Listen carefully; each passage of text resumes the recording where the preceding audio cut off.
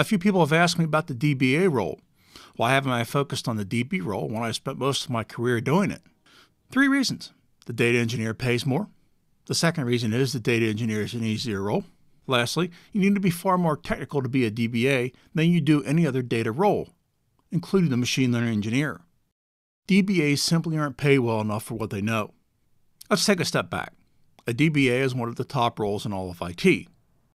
DBA is an acronym that stands for Database Administrator. A DBA can administrate a few vendor databases, but the best will only focus on one. I've worked with SQL Server most of my career. There are 2 core databases in the real world. One of those is Oracle, and the other is SQL Server.